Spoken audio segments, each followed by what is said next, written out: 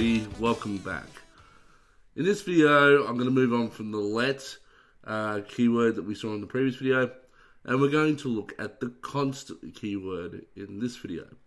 Now, just so you know, the const keyword is short for constant, and it means essentially what it says.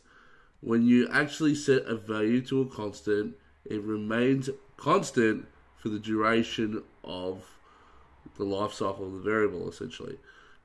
So just like let, constants are block scoped, so as long as it's within that same scope, you can't change the value of the constant. In fact, you can never change the value of the constant once it's set. That's the difference between let and constants. There's a couple other little differences, so I'll explain what those are now. But just to jump over to the code for a moment, just to give you an idea that constants can only be set once, what I'm going to do is I'm going to create a const, like so, and I'll go a const equals 1, right? And I'm just going to console.log this out, a const. Whoops, spell it right. Now if I jump over, you'll just see it spits out 1. But if I come in here and then I try to go a const is equal to 2, in other words trying to initialize it to something else, this is a constant, so this should not be allowed to happen. So run the code, and as you can see, assignment to constant variable. So it's basically saying that we can't do it twice. Alright, so that's the first thing you need to know about between constants and the let keyword. Now, the other thing you might want to know about is if I create a function, I'm going to put test const, constants work at a scope level. So inside of here, I can also have a const called a const, and this can be set to, I don't know, 5. Right, and I can console.log this out, like so.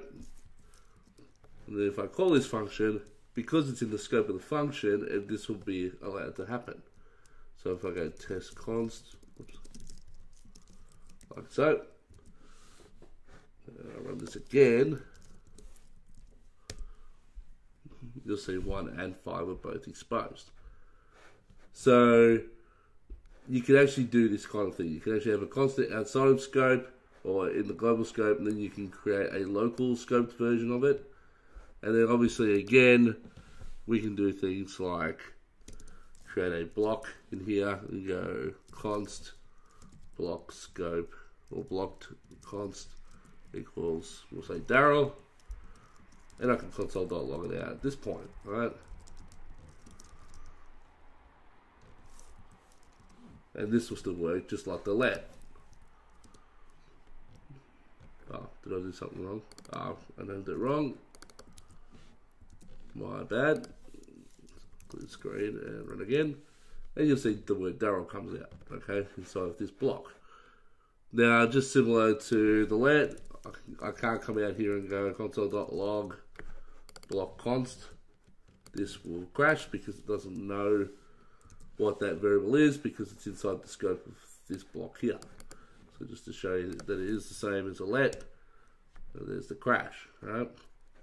So we can't do that. That's the same as any let function. However, what we can do, strangely enough, is this a const here, which is set to 5. If we go inside of another block, we can do the same thing we have here, right? And you're like, well, you're just doing what you did before. However, because it's inside of a code block, we don't have to have it even be a constant. We can go let a const equals 5, right? And because this lives inside this code block, doesn't live outside of it, so I can make this a let, right? Because this let does not refer to anything outside of here. So, and then once again, I can console.log this out, right? And that's also going to print out 5. Right, so far so good. Very much similar to let. The only difference is that once I initialize a constant, I can't change it, right? That's the major difference. But with a constant, we can also redefine it inside of a block with the let command. The one thing we can't do, which it will make sense to you in a minute once I mention it, is I can't use a var like so, right?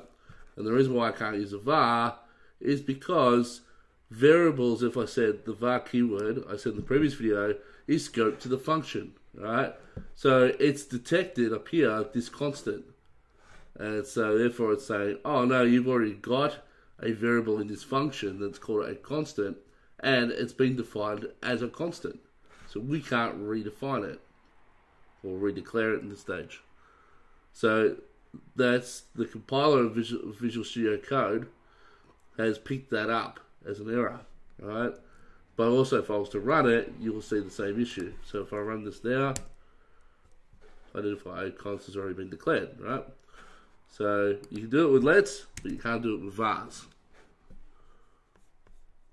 And that's pretty much it. So basically we use constants in situations where we're not going to change the value of it once we've set it, so that we can reuse it in our application.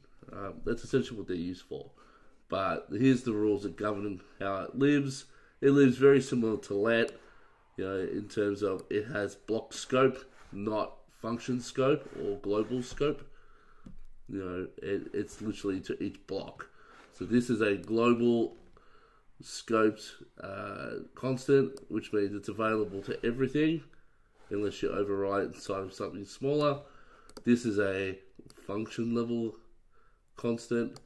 This is a block level constant, and so on and so forth. Right? So that's all I wanted to cover in this video. In the next video, we're going to start looking at some shorthands for functions in terms of how we can actually simplify calling functions in ECMAScript 6, and that's known as the arrow function.